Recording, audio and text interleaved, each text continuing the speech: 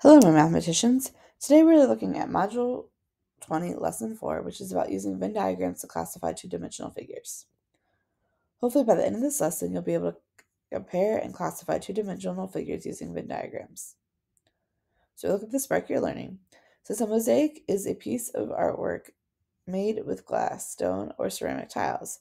Mosaic tiles come in many shapes. Draw a Venn diagram to represent the relationships among these polygons. Explain your diagram.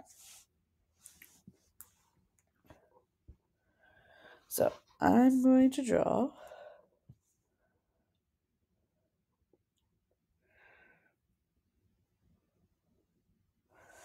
something that looks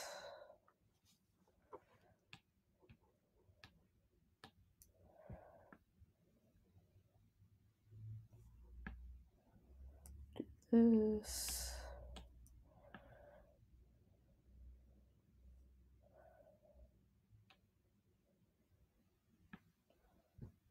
Looks like that. Okay. So I'm going to classify using the small circle,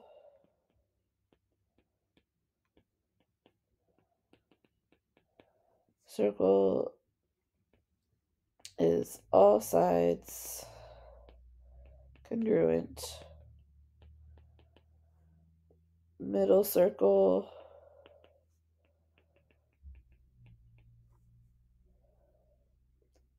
two or more pairs of congruent sides, and the large circle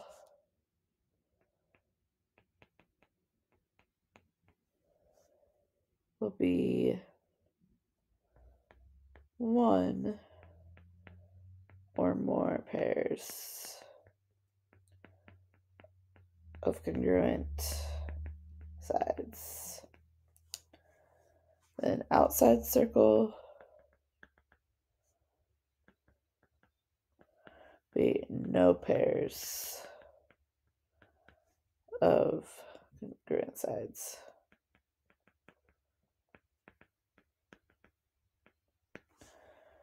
So if you look back here, we only have one that is completely congruent. It would be this one. So we're going to draw that as best as I can.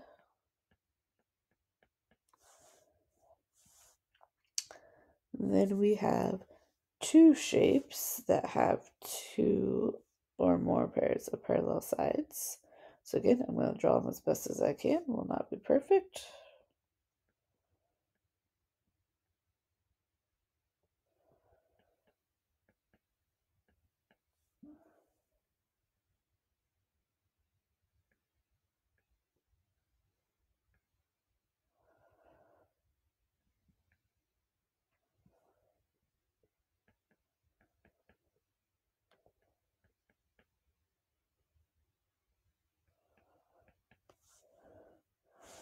And then we have one shape that has one set of parallel sides, or congruent sides.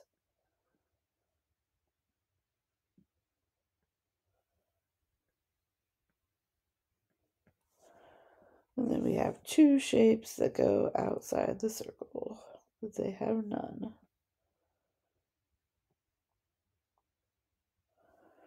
Again, I'm just doing my best.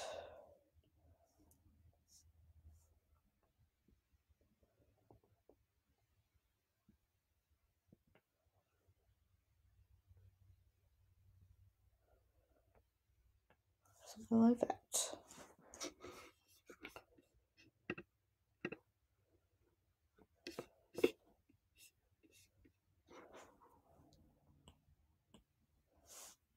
Okay, build understanding. It says, Lila is designing a video game in which the players are arranged quadrilaterals. She defines the trapezoid as having exactly one pair of parallel sides. Complete the Venn diagram to show how squares, rectangles, rhombuses relate to parallelograms and trapezoids. Label your figures.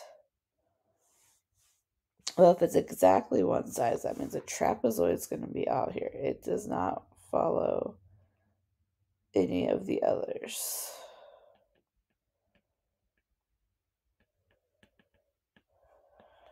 Then the overarching would be parallelograms.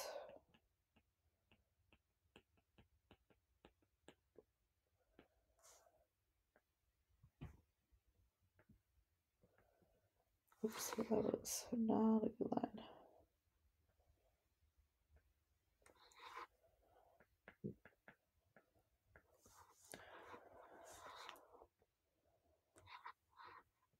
And then we have rectangles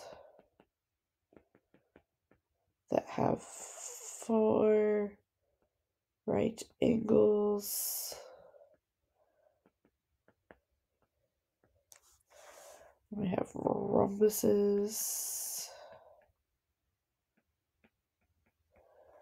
that have 4 congruent sides, as much as I can draw them that way. And then in the middle, the shape that has all of those attributes would be a square. So to explain how the diagram would change when a trapezoid is defined as a quadrilateral having at least one pair of parallel sides.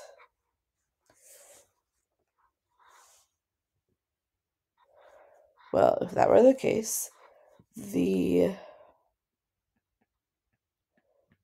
right oval and inner ovals would be inside the left circle because parallelograms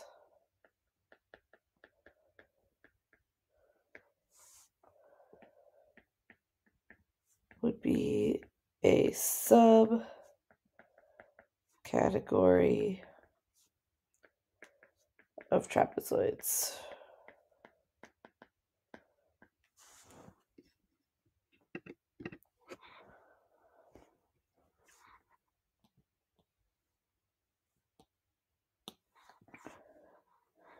Step it out. The Venn diagrams can be used to sort two-dimensional figures by their shared attributes. Sort the polygons into the diagram based on the categories labeled for each circle. Classify the figures and identify whether the figure shares all 3 attributes. Draw in the middle section where all 3 circles intersect. Share 2 attributes. Draw in the section when the 2 circles intersect. Shares only 1 attribute. Draw in the larger section of the circle. Or it does not share any of the attributes. Draw it outside the circle. So we have regular polygons, which means that all the sides are the same, parallel sides, and obtuse angles. So this first one here is just a regular polygon. It doesn't have any parallel sides.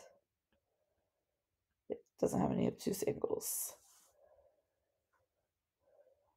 So we look at our pentagon here, and it's a regular pentagon, but it also has obtuse angles.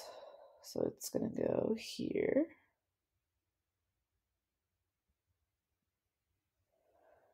Mine aren't quite, there we go, it's a little bit better. Then we have this other triangle that has an obtuse angle, but it's not a regular polygon, doesn't have parallel sides. Then we have our rectangle, which is not a regular polygon, but it does have parallel sides, does not have any obtuse angles.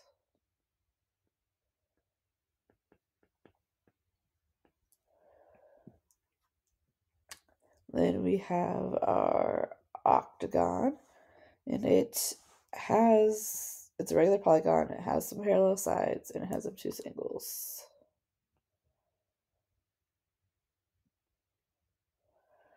Mine does not look like a regular polygon here, but